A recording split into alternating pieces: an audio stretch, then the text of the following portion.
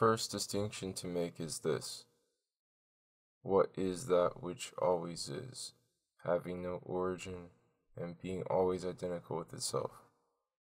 Plato. Buddha teaches that all beings are from eternity abiding in nirvana. Dasgupta's History of Indian Philosophy. By God I understand being absolutely infinite, that is, substance consisting of infinitely numerous attributes, each of which expresses eternal and infinite essence.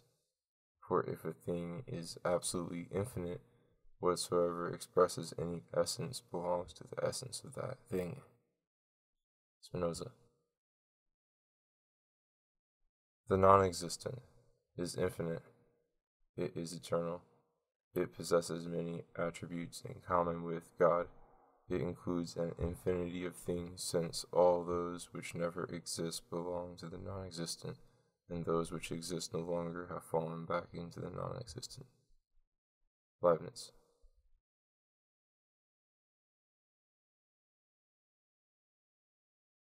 Chapter 1. Various Approaches to Essence. The modern or romantic man is an adventurer. He is less interested in what there may be to find than in the lure of the search, and in his hopes, guesses, or experiences in searching. Essence is perfectly indifferent to being discovered and unaffected by the avenue through which any discoverer may approach it, and for that very reason the explorer ignores it and asks what it can possibly be. Now, the subjective attitude in philosophy is not only prevalent in these times, but always legitimate, because a mind capable of self-consciousness is always free to reduce all things to its own view of them. Before considering the realm of essence in itself, therefore, I will indicate some paths by which even the most rambling reflection may be led to it. Essence is indeed everywhere at hand, and a scrupulous skepticism, falling back on immediate appearance, is itself a chief means of discovering the pervasive presence of essences. In a volume on skepticism and animal faith, to which the present work is a sequel, I have described in detail the approach to essence through skepticism.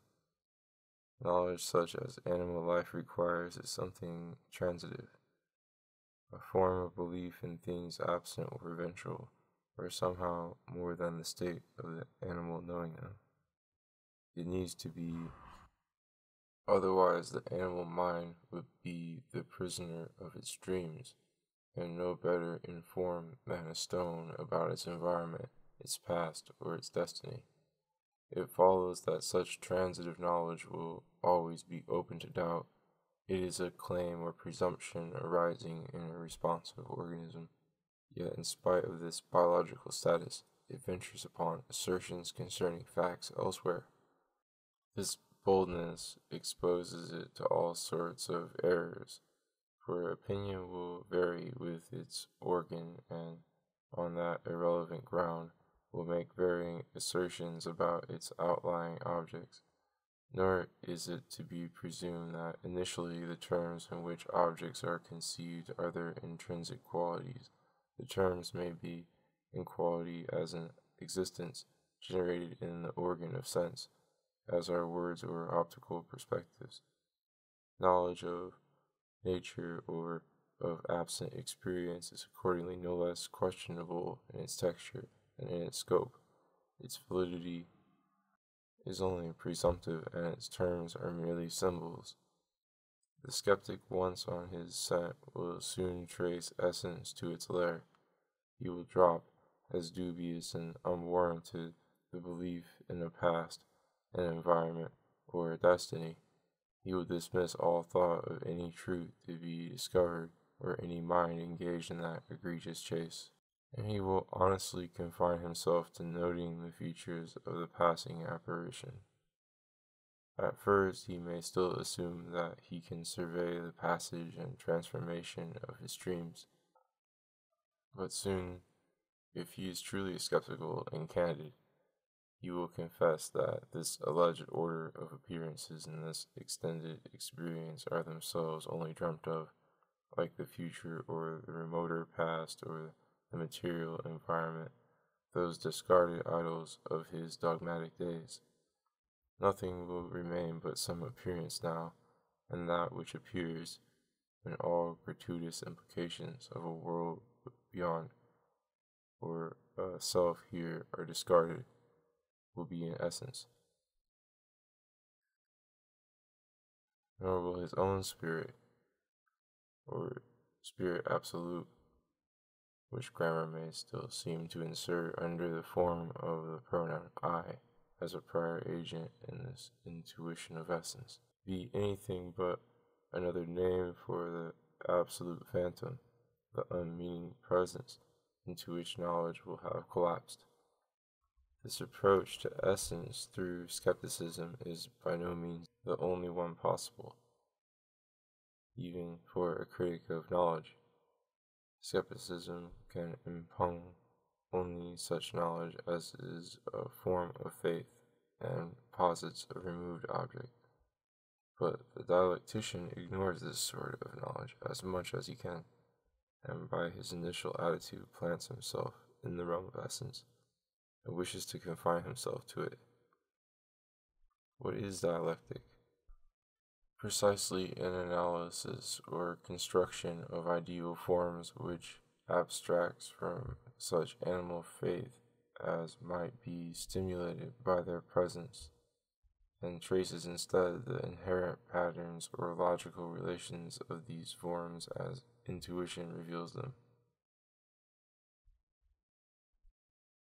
To the dialectician, animal faith seems wanton and superfluous, and in his overt reasoning, if not in his secret assumptions, he neither posits any objects of natural knowledge nor seeks to describe them.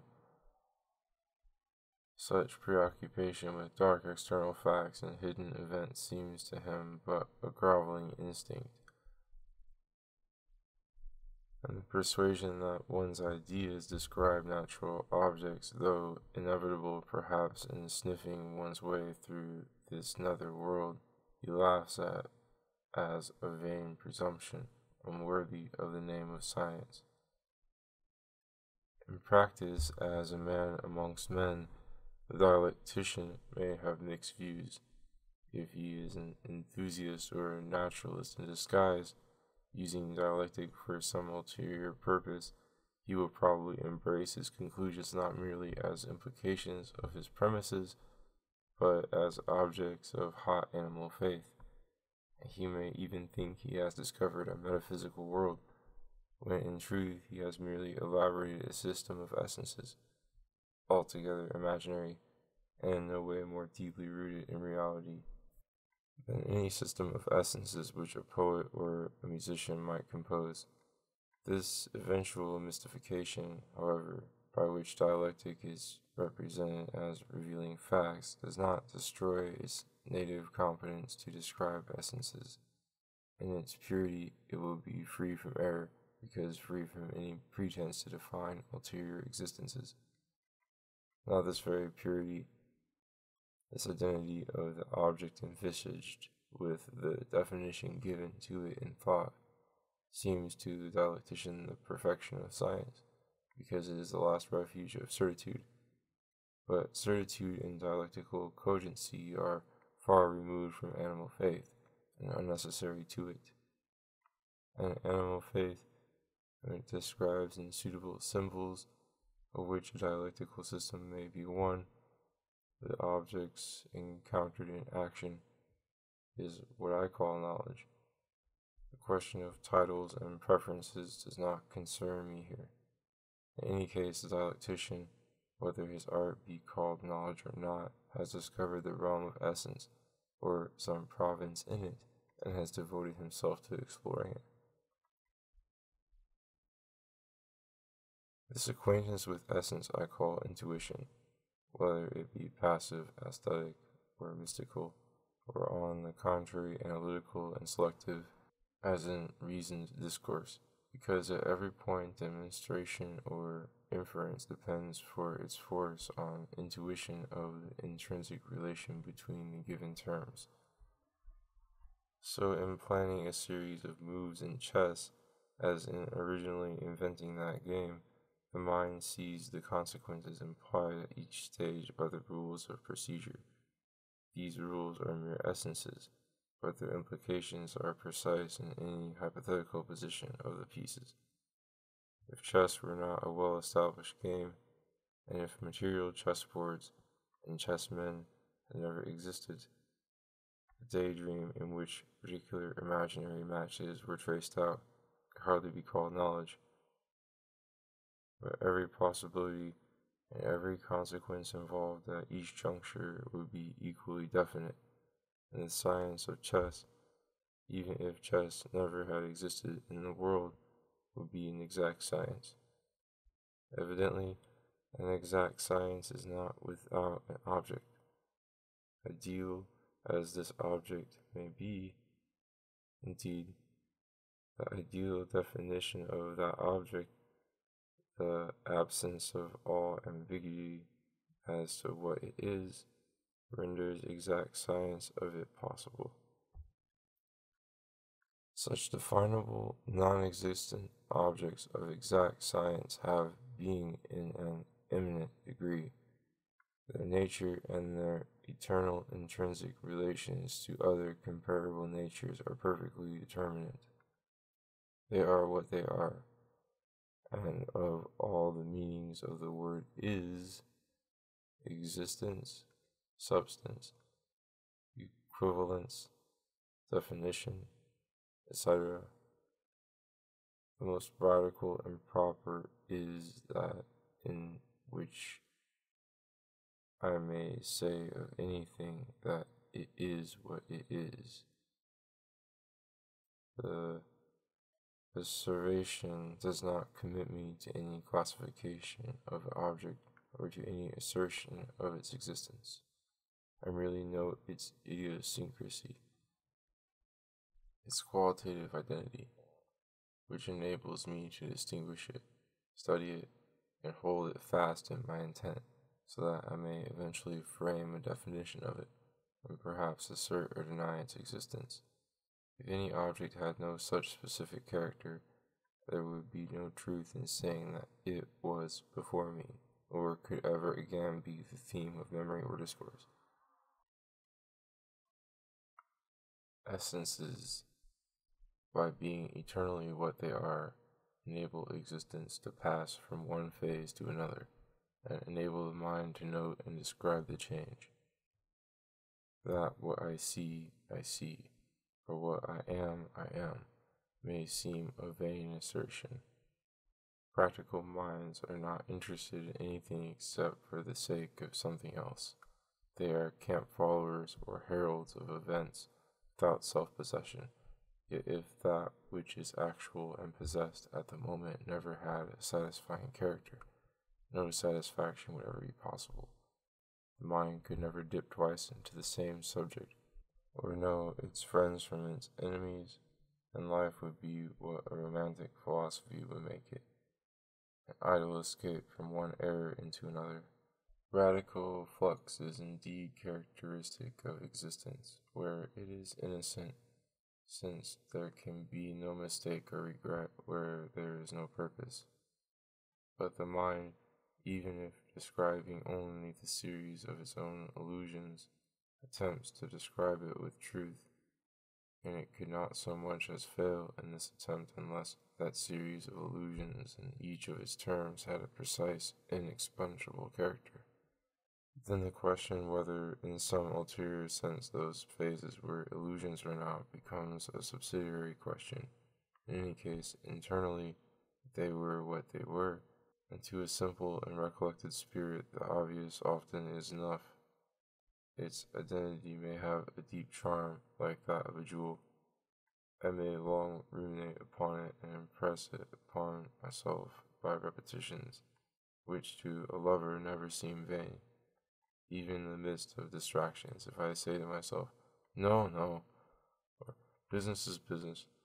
Repetition serves to attach and to render indubitable the essence meant. It raises that material accident to the intellectual level, where my judgment henceforth may recognize it to the exclusion of circumstances, which do not alter essences, but only cases. Sometimes sense itself, without any dialectical analysis, distinguishes essences from facts, and recognizes them in their ideal sphere. This happens for a very simple reason. Stimulus that calls animal attention to some external fact and provoking an act of the body also presents some image to the mind. Moreover, this labor of perception may be more or less welcome, pleasant, or life-enhancing, apart from its ulterior uses. And sometimes this incidental emotion is so strong that it overpowers the interest which I may have had originally in the external facts, and I may suspend my action or continue it automatically while my thought is absorbed in the image or rested there. As I was jogging to market in my village cart, beauty has burst upon me, and the reins have dropped from my hands. I am transported in a certain measure into a state of trance. I see with extraordinary clearness, yet what I see seems strange and wonderful, because I no longer look in order to understand, but only in order to see. I have lost my preoccupation with fact, and I am contemplating an essence.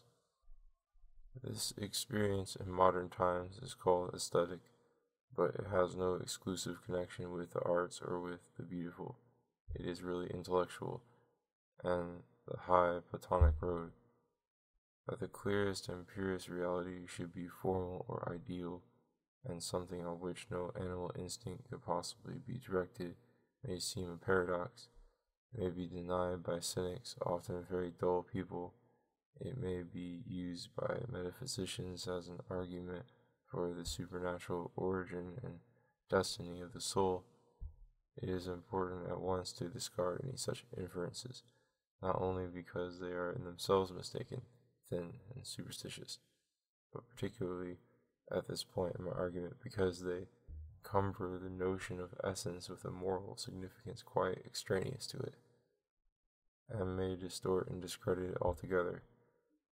When a thing is beautiful, I stop to look at it, and in this way its beauty helps me to drink in the actual appearance and to be satisfied with that ethereal draught. But if the thing were ugly or uninteresting, it would have an absolute appearance just as much, and would present an essence to intuition, only that in that case I should have no motive, no vital animal motive, for dwelling upon that essence, or noticing it at all. If the thing is beautiful, this is not because it manifests an essence, but because the essence which it manifests is one to which my nature is attuned, so that the intuition of it is a delightful exercise to my senses and to my soul. This pleasure and refreshment welling up in me, I courteously thank the object for, and call its intrinsic charm. But an intrinsic charm is a contradiction in terms, and all that the object possesses is affinity to my life, and power over it, without which it would be impossible for me to observe it or to think it beautiful. The beautiful is itself an essence, an indefinable quality felt in many things which, however disparate they may be otherwise, receive this name by virtue of a special emotion, half wonder, half love, which is felt in their presence. The essence of the beautiful, when made an object of contemplation by itself, is rather misleading, like the good and like pure being. It requires much dialectical and spiritual training to discern it in its purity and in its fullness. At first, the impetuous philosopher, seeing the world in so many places flowering into beauty, may confuse his physics with a subjective or teleological reference to the beautiful, thereby turning this essence, which marks a spiritual consummation, into a material power. Or if he is not an enthusiast, He may dwell so much on the instinctive and pleasant bonds which attach men to what they call beautiful, that he may bury the essence of the beautiful altogether under heavy descriptions of the occasions on which perhaps it appears. I will not stop to discuss these complications, however apt to be entangled itself. The beautiful is a great liberator of other essences. The most material thing, in so far as it is felt to be beautiful, is instantly immaterialized, raised above external personal relations, concentrated and deepened in its proper being, in a word, sublimated into an essence. While on the other hand, many unnoticed Platonic ideas, relations, or unsubstantial aspects of things, when the thrill of beauty runs through them, are suddenly revealed, as in poetry the secret harmonies of feelings and of words. In this way, innumerable natural themes of happiness, which no one could possibly mistake for things, become members of the human family, and in turn restore the prodigal mind, perhaps long wasted on facts, to its home circle of essence. This native affinity of the mind to essence rather than to fact is mind itself, the very nature of superior or intellectual light, the sort of intelligence which adapts one natural being to another, and may be found in the conduct of animals or even in the structure of their bodies, does not consist in thinking. It is an adaptation of life to its conditions, of a form of behavior in matter which must exist and flourish before thinking or even feeling can arise at all. Intuition would be impossible without an underlying animal life, a psyche, for how should the sheer light of intuition actualize itself, or choose the essence on which it should fall? A psyche, the hereditary organization and movement of life in an animal, must first exist and sustain itself by its intelligent adaptations to the ambient world. These adaptations are not conscious until, by virtue of their existence, intuition arises. And intuition arises when the inner life of the animal, or its contact with external things, is expressed in some actual appearance, some essence given in feeling or thought. The psyche and the material circumstances, by their special character and movement, determine the choice and succession of themes on which intuition shall be employed in some particular person, in so far as spirit is kindled there at all. It will have raised those themes to the plane of essence. The whole movement of nature and of human affairs, which imposes those themes, becomes itself only another theme for contemplation, if present to the mind at all. This contemplation does not require a man to shut his eyes or to fix them exclusively on the stars. It does not require him to stop living or acting. Often the most contemplative minds are the most worldly wise, and the most capable of directing business. But though they may survey or foresee action, they do not live in action because they see it in its wholeness and in its results. As a spectator who sees the plot of a play understands the emotions of the characters, but does not succumb to them, or as a writer, very busy with his pen and conveying much ink from inkstand to paper, may be thinking of his subject, and the words will probably come most aptly when, as words, they come unconsciously, and when the truth which they express absorbs the whole mind. The same thing happens in a game of ball, or in the game of politics, when the player is good.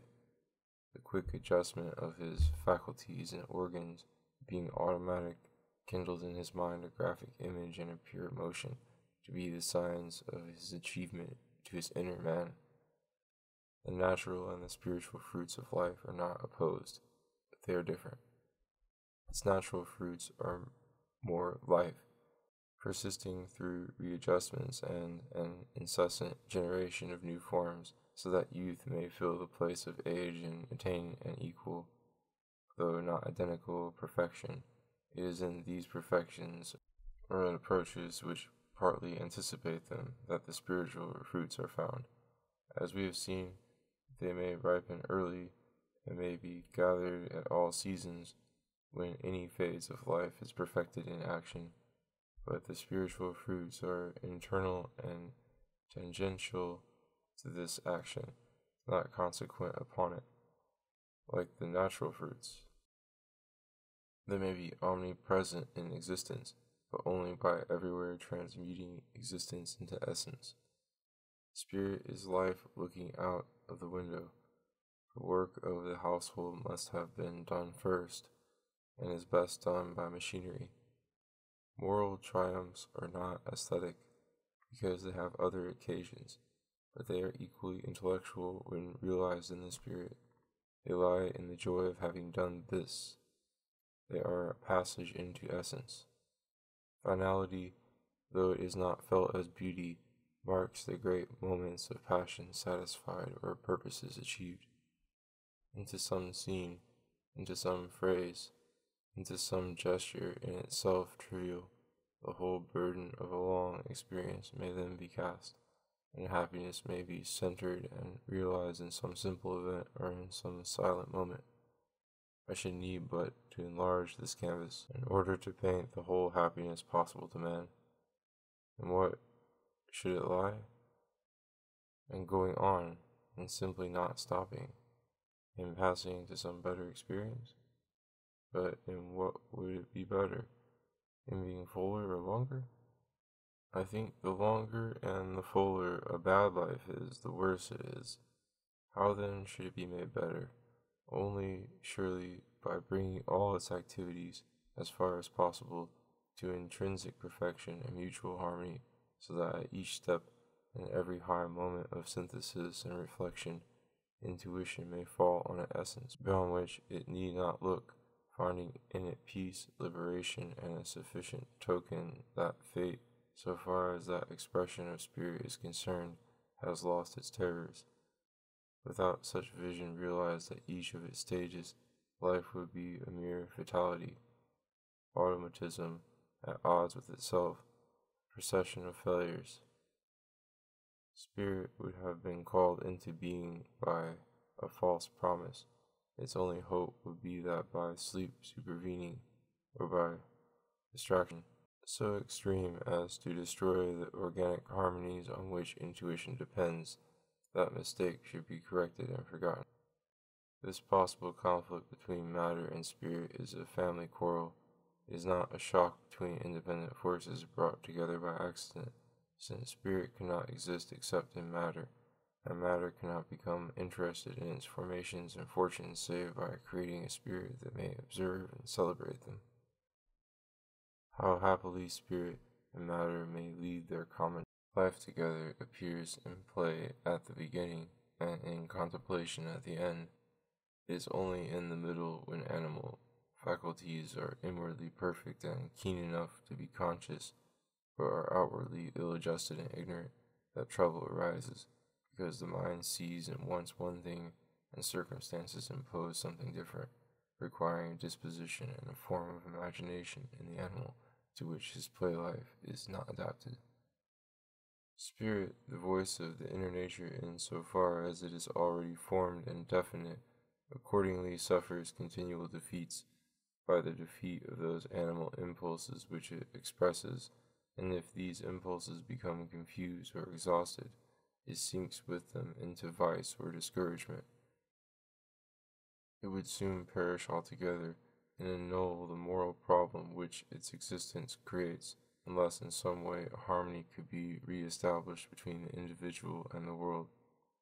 This may be done in society at large by some firm political and moral regimen, or it may be done religiously by the discipline of the inner man, so that a part of him is weaned from the passions and interests which distract the world, and is centered upon purely intellectual or spiritual aspiration.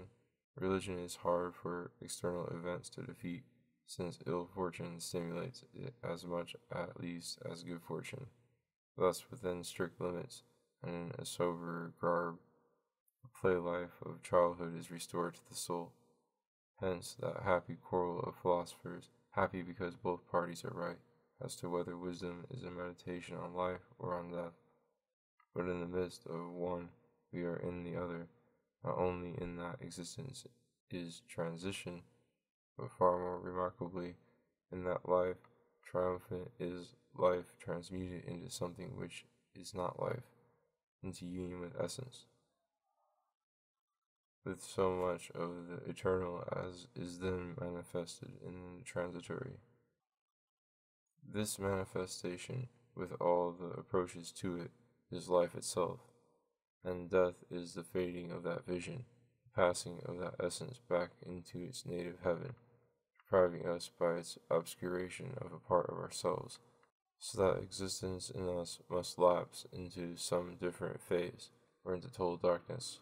Life, if by this word we understand the process of mutation, is itself death. To be fed is to kill, to advance is to reject and abandon. The truly creative movement is only upward, and life, insofar as it means light and accomplishment, is only some predestined intuition achieved, some wished-for essence made manifest. Existence itself is a momentary victory of essence, a victory over matter, in that matter, which might have taken any other form, takes this particular one and keeps circling about it, as if fascinated. Not that there is really any magic here, but that matter, which has to have some form or other, is willing enough to be true to the one it has, and so indifferent is it to form, to renounce for an indefinite time its native right to inconstancy. To renounce for an indefinite time its native right to inconstancy, as a hardened traveler, not caring what inn he stays at, may remain good-naturedly at the one in which he happens to be lodged.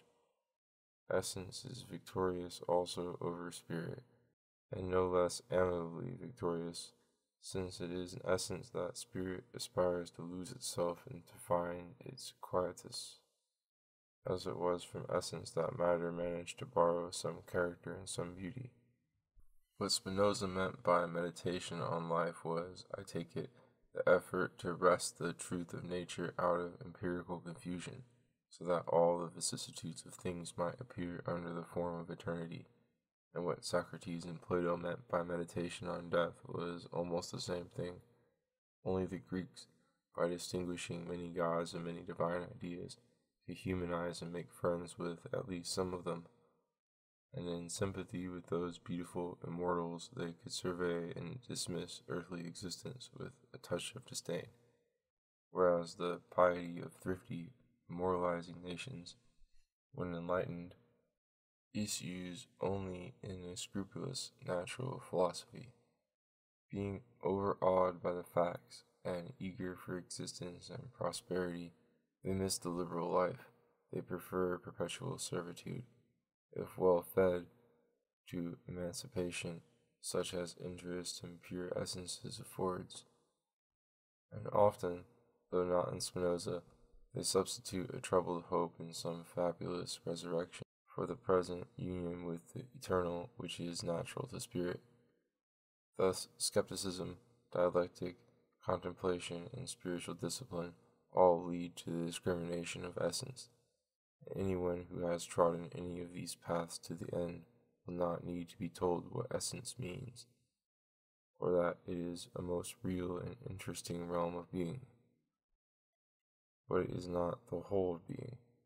On the contrary, were there nothing but essence, not one of these approaches to it would be open. There would be no possible movement, no events, no life, and no preference.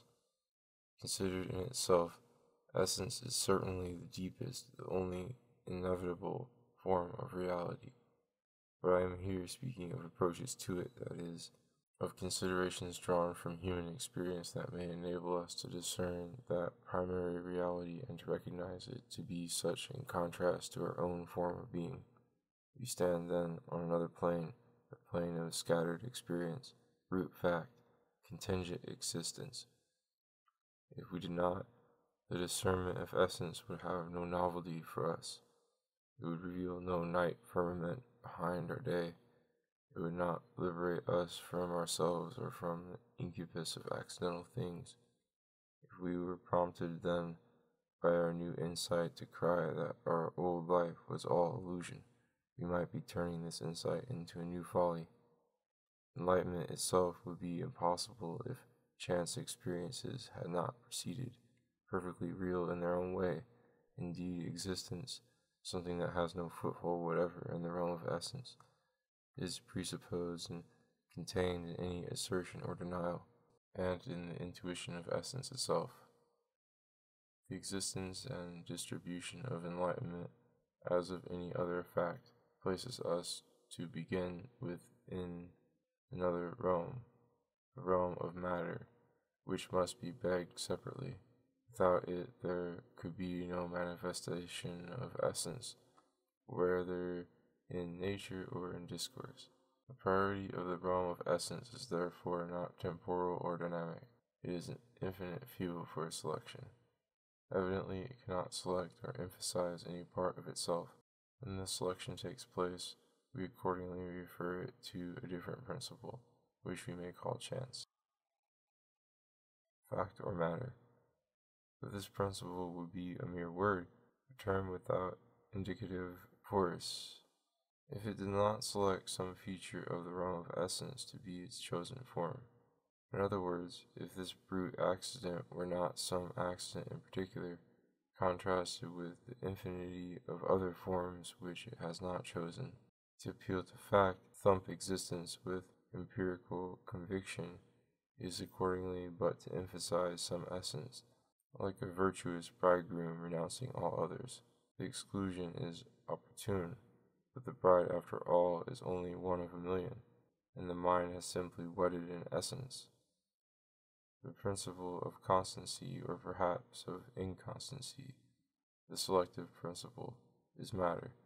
Yet, whatever way it may turn, it must embrace one essence or another. The approaches to essence are therefore as various as those predispositions in matter which determine the poses of life. Or we may say that for the mind there is a single avenue to essence, namely attention. Awaken attention, intensify it, purify it into white flame, and the actual and unsubstantial object of intuition will stand before you in all its living immediacy and innocent nakedness.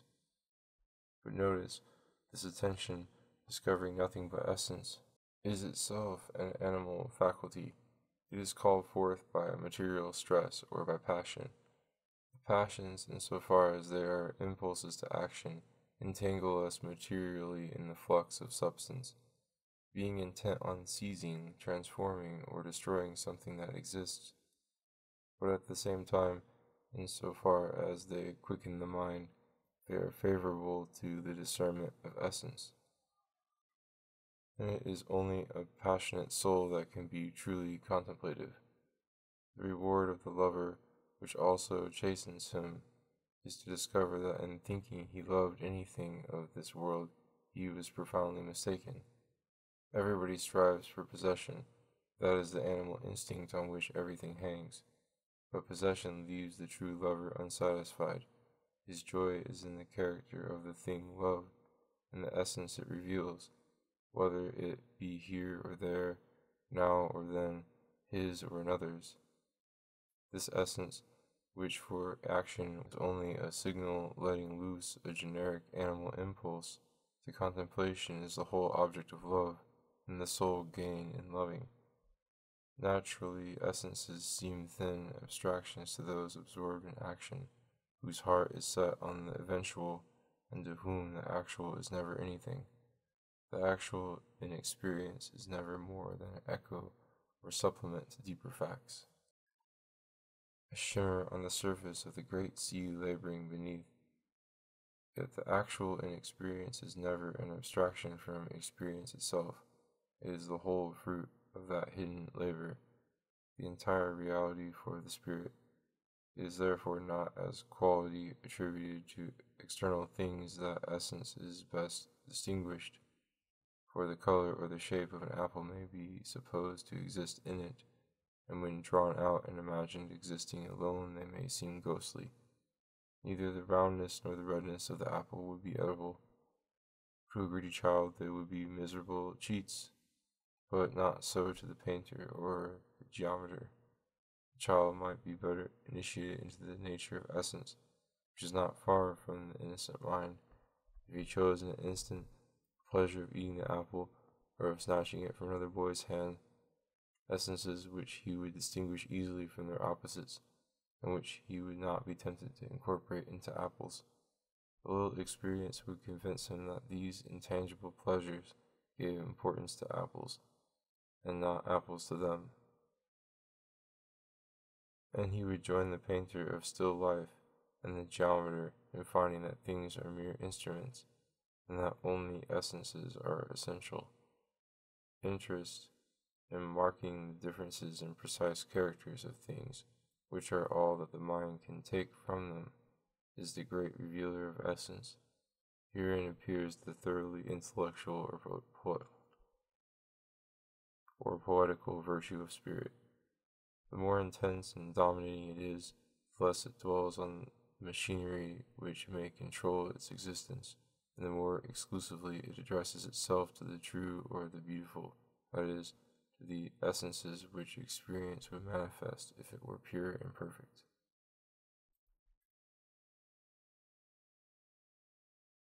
Chapter 2. The being proper to essences. The principle of essence, we have seen, is identity. The being of each essence is entirely exhausted by its definition. I do not mean its definition in words, but the character which distinguishes it from any other essence. Every essence is perfectly individual. There can be no question in the realm of essence of mistaken identity, vagueness, shiftiness, or self-contradiction. These doubts arise in respect to natural existences or the meanings or purposes of living minds, but in every doubt or equivocation, both alternatives are genuine essences. And in groping and making up my mind, I merely hesitate between essences, not knowing on which to rest my attention.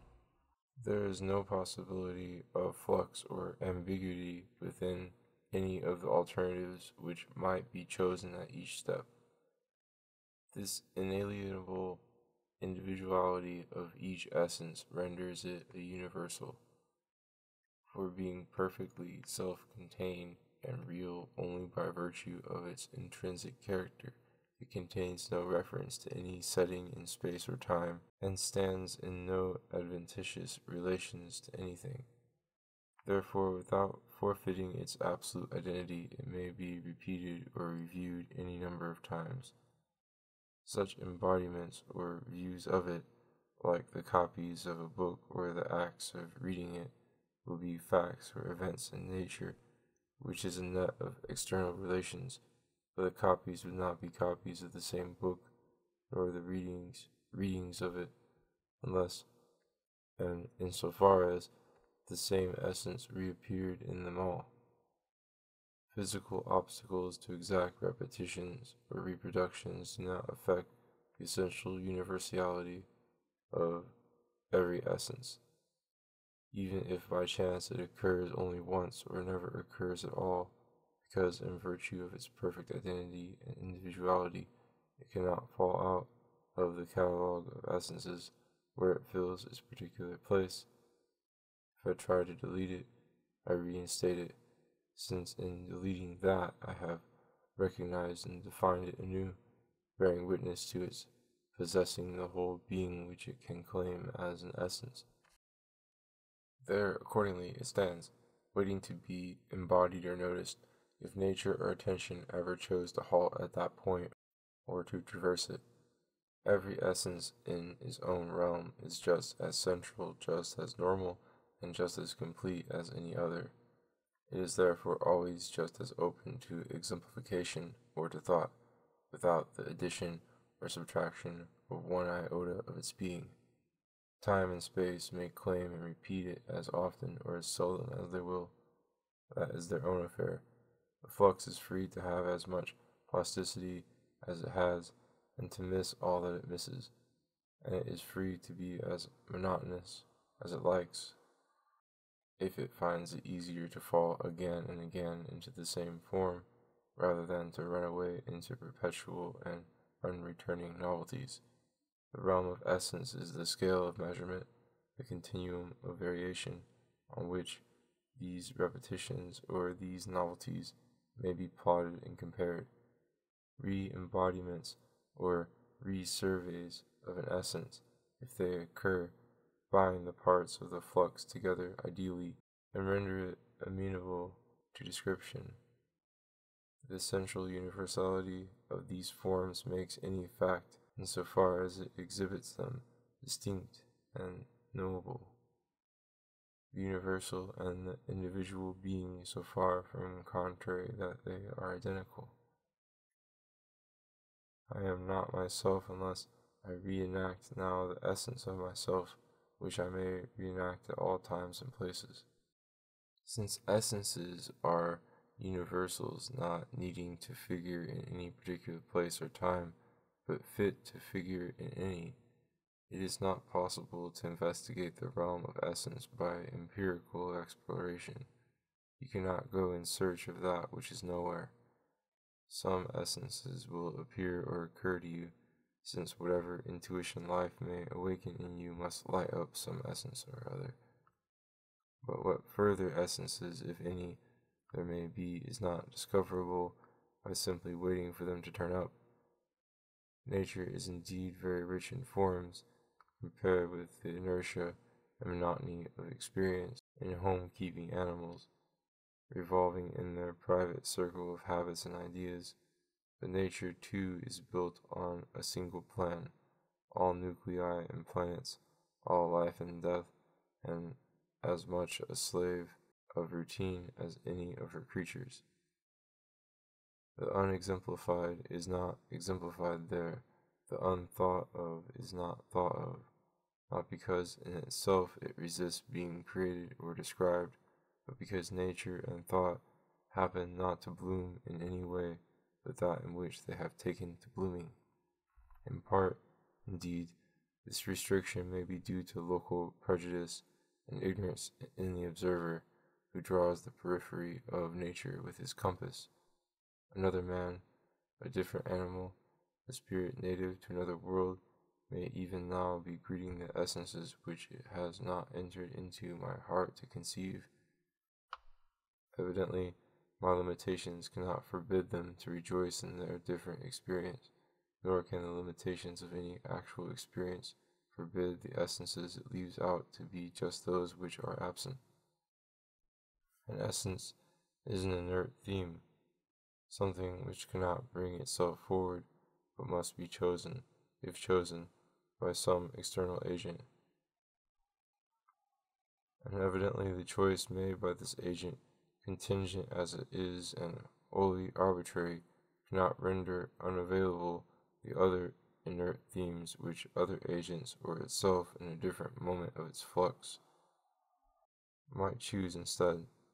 The very contingency of existence, the very blindness of life, throw the doors wide open towards the infinity of being.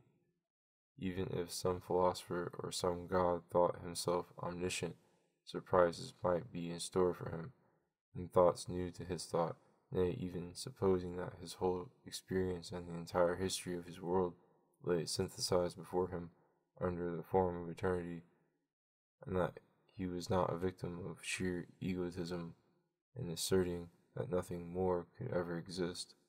Still, the wanton idiosyncrasy of that total fact, the enormity of that accident, cannot be blustered away.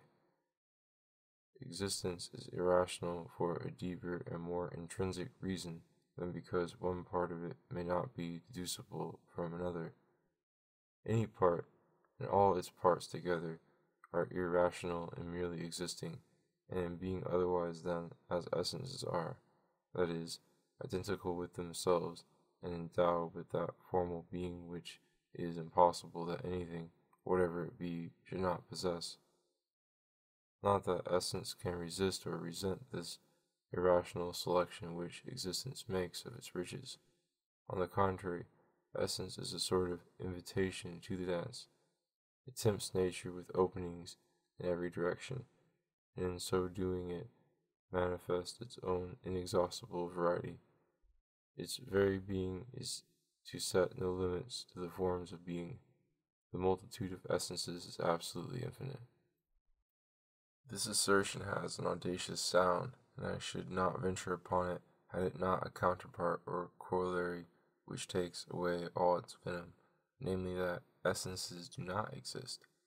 If I were in pursuit of substance, as I shall be in the second book, I should distrust any description of it, not purely tentative, empirical, and scrupulously modest, but the bold definition which Spinoza gives of what he calls substance, that it is being absolutely infinite, seems to me a perfect and self-justifying definition of the realm of essence, because in conceiving and defining such an object, we prove it to possess the only being which we mean to ascribe to it, denying it to be infinite, or denying that any supposed element in it existed. We should be designating these missing elements in that absent infinity, whereby we should be instituting them ideally and recognizing them to be essences. The realm of essence is comparable to an infinite Quran, or the Logos that was in the beginning, written in invisible but indelible ink, prophesying all that being could ever be or contain. And the flux of existence is the magical reagent, traveling over it in a thin stream, like a reader's eye, and bringing here one snatch of it and there another to the light for a passing moment. Each reader may be satisfied with his own verse, and think it the whole of Scripture, but the mere assertion of this limit, or suspicion that other readers might find other texts, is enough to show that the non-existent cannot be limited, since the limits of the existent might always be changed. To deny the being of essence, because it may happen to be unrealized, is self-contradictory, for if it is not realized, it must have a quality, distinguishing it from realized forms. Unrealized forms may not interest a sluggish mind. An arithmetician who was happy in the thought of whole numbers might deprecate all mention of vulgar fractions or repeating decimals, and might swear to die without them, lest his safe and honest arithmetic should be complicated with unrealities. But unrealities of that sort nevertheless envelop his realities on every side, and it is his arrest at his realities that, if you like, is unreal. There is no reason in it, and no permanence, whereas the unrealities are unchangeable, inevitable, and always standing behind the door. Even if the whole realm of essence, as Spinoza assumed, were realized somewhere at some time in the life of nature, essence would remain a different and a non-existent realm, because the realization of each part could be only local and temporary, and for all the rest of time and all the worlds that excluded it, each fact would fade into the corresponding essence, and would remain certain and inevitable as an essence only, and as a fact merely presumptive. Essence, so understood, much more truly is than any substance or any experience or any event, for a substance, event, or experience may change its form or may exist only by changing it, so that all sorts of things that are proper to it in one phase will be absent from it in another. It will not be a unit at all, save by external delimitation. Perhaps some abstract constancy in quantity, energy, or continuity may be discovered to run through it, but this constant element will never be the actual experience, event, or substance in its living totality at any moment, or perhaps all the phases of such an existence may be viewed together and synthesized into one historical picture. But this picture would again not be the existent substance, experience, or event unrolling itself in act. It would be only a description of that portion of the flux seen under the form of eternity. In other words, it would be an essence and not an existence. Essence is just that character which any existence wears in so far as it remains identical with itself and so long as it does so. The very character which it throws overboard by changing, and loses altogether when it becomes something else. To be able to become something else, to suffer change and yet endure, is the privilege of existence, be it in a substance, an event, or an experience, whereas essences can be exchanged but not changed. Existence at every step casts off one essence and picks up another. We call it the same existence when we are able to trace its continuity and change, by virtue of its locus and proportions, but often we are constrained to give up the count and to speak of a new event, a new thing. The essences or forms traversed in mutation render this mutation possible and describable. Without their eternal distinctness, no part of the flux could differ in any respect from any other part, and the whole would collapse into a lump without order or quality. So much more profound is the eternal being of the essences traversed in change than that of the matter or attention or discourse which plays with those essences at touch and go. Nothing then more truly is than character. Without this wedding garment no guest is admitted to the feast of existence, whereas the unbidden essences do not require that invitation, with which very low characters are sometimes honored, in order to preserve their proud identity out in the cold. There those few privileged revellers will soon have to rejoin them, not a whit fatter for their being surfeit of being. After things lose their existence, as before they attain it, although it is true of them that they have existed or will exist, they have no internal being except their essences, quite as if they had never broached existence at all. Yet the identity of each essence with itself and difference from every other essence suffices to distinguish and define them all in eternity, where they form the realm of essence. True and false assertions may be made about any one of them, such, for instance, as that it does not exist, or that it includes or excludes some other essence, or is included or excluded by it. Here is a further character inseparable from essence. All essences are eternal. No hyperbole or rhetorical afflatus is contained in this assertion, as if some prophet pronounced some law or some city to be everlasting. That any existing thing should be everlasting, though not impossible, is incongruous with the contingency of existence. God or matter, if they are everlasting, are so by a sort of iterated contingency and perpetual reproduction, for it is in the nature of existence to be here and perhaps not there, now and perhaps not then. It must be explored to discover how far it may stretch. We must wait and see how long it shall last.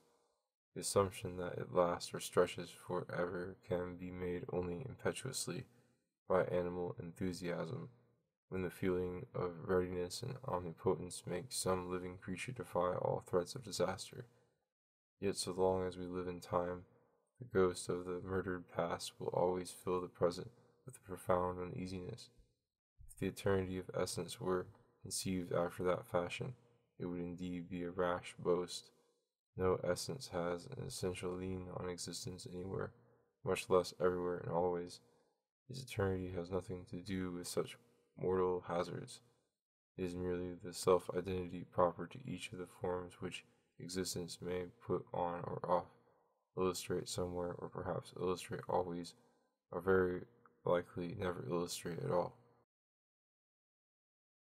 The realm of essence, like the Empyrean, is a clear and tranquil region when you once reach it, but for the observer from the earth clouds may intervene, or his eye may be arrested at some nearer sphere which, just because it has some opaqueness, may think the true blue. Instead of conceiving essences, he may conceive possible beings, problematical facts, forms of things, abstractions, thoughts, sensations, or natural elements. Of course, such intermediate objects, however they be defined, will exhibit some essence, since some essence cannot help appearing in any chosen thing whatsoever. But in the categories just mentioned, there is some ambiguity, some reference to contingent existence, which limits their scope and renders them altogether confusing if taken as synonyms for essential being. The word possible is slippery and treacherous. It is commonly applied to anything that the speaker can readily imagine, especially when he is ignorant whether it is a fact or not.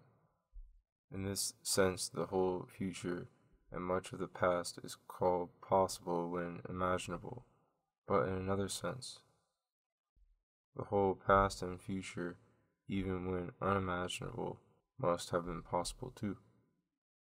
The materially possible threatens to coincide with the actual course of nature, and then the term possible begins to mean the materially impossible, provided it is imaginable. The imagination, however, is itself something existent and extremely elastic. A little shake or a new stimulus will cause it to conceive many new possibilities. Can these have been impossibilities before? Perhaps we may take refuge in the notion that everything is possible except what is self-contradictory. In other words, things are not possible merely because they are actual, or merely because they are imagined, but if they are such as not to preclude being imagined. But how should anything preclude being imagined? If an imagination arose capable of imagining it, the meaning can only be that my own imagination, in some particular instance, and that in speaking of the round square or of the son of a barren woman, I have lost the meaning of my terms, and what I call an impossibility is only the suspense of my thought between two possibilities. Nothing contradicts itself, not even this state of confusion in my thinking. It is a perfectly possible muddle. This process of fluctuating from one object to another has a character easily recognizable. Its essence, like every essence, is individual, and since it may reappear, is universal. Contradiction is a vice into which discourse may fall when it blurs the inherent distinctness of different essences. Determination, individuality, variety, infinitely precise and indelible degrees of articulation being themselves all equally distinct, is the very being of essence.